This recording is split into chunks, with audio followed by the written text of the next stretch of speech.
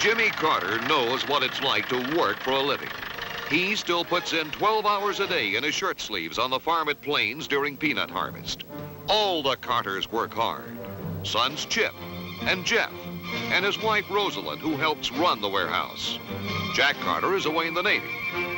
Can you imagine any of the other candidates for governor working in the hot August sun? No wonder Jimmy Carter has a special understanding of the problems facing everyone who works for a living. Georgia needs a man like that for governor. Vote for Jimmy Carter. Isn't it time somebody spoke up for you?